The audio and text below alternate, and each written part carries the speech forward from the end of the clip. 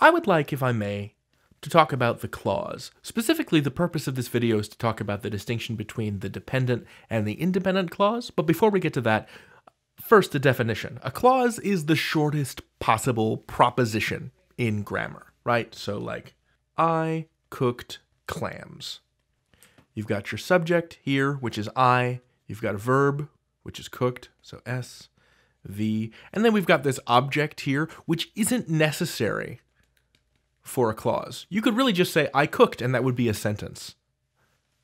And that's all that's required for a clause. You've got your subject, and then you've got this part, which is called the predicate. But really, we can just say subject and verb. Those are the core requirements for a clause. And so now we have this, so now that we know what a clause is, it's just a subject and a verb, we have a distinction between independent and dependent clauses. An independent clause can stand on its own as a sentence. A dependent clause cannot. There are a number of ways that we can make this happen. Let me show you. So if we take our initial sentence, I cooked clams, that's an independent clause. It can stand on its own as a sentence. It's got a subject, it's got a verb. Nothing is standing in the way of it being perceived as its own sentence, an independent clause, and not a sentence fragment. Now I'm going to add another clause to the beginning of that sentence. Since they were in season, I cooked clams. Now I've written this in yellow because since they were in season is a dependent clause.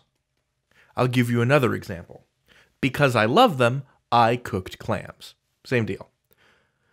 Now, if there were no I cooked clams, let me just erase that. These two yellow sentences here, since they were in season and because I love them, would not be grammatical sentences on their own. These are what we would call sentence fragments. And why is that? It's because of since and because. These words are called subordinating conjunctions. And what they do is they make the clauses that they're attached to subordinate, beneath, reliant upon, leaning on an independent clause. So these can't be sentences on their own because of words like since and because. So I'm going to add the clams back into our sentence pot. Because look, if we took out the words since and because, then we would have two independent clauses. They were in season, I cooked clams. I love them, I cooked clams. Now this creates a new kind of error. And that one I'll write down. So this here is called a comma splice. Because now if we take out the because part, so in fact, let me just rewrite them in blue to show that they're independent clauses. So we'll get rid of since and say, they were in season, comma, I cooked clams. So we've got our independent clause here, we've got our independent clause here, and we've got this comma here, and that is a comma splice. I love them, comma, so I cooked clams. We've got our independent clause here, we've got our independent clause here, and we've got our comma splice there. So you can't connect two independent clauses with a comma. There are a couple things we can do to fix this. So one of the things we can do is replace the comma with a semicolon. They were in season, semicolon. I cooked clams. However, the most popular way to do it is to insert what's called a coordinating conjunction in between. So you've got the comma, which is the opposite of a subordinating conjunction. So they were in season, comma, so I cooked clams.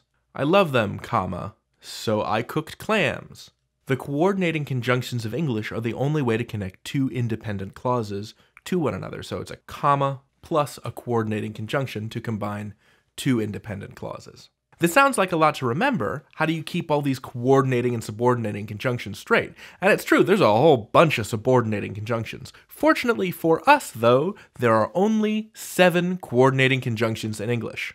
And I like to keep them straight using the fanboys mnemonic. That's for, and, nor, but, or, yet, and so. And these are the coordinating conjunctions of English. 1, 2, 3, 4, 5, 6, 7. That's all you need to remember is just fanboys. All right, so let's recap. Independent clauses can be sentences.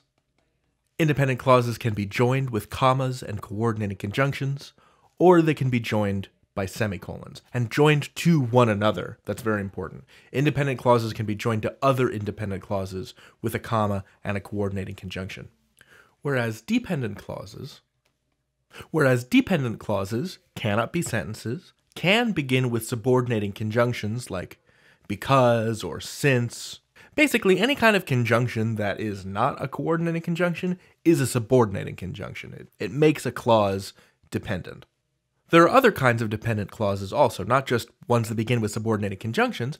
Dependent clauses can also be relative and nominative clauses, and I'll explain what those are right now. A relative clause is a clause that pretty much occurs in the middle of a sentence. The clams that you cooked were spectacular. So I've highlighted in yellow this relative dependent clause, because what this is doing, what the that is doing, is this entire clause is modifying clams, right?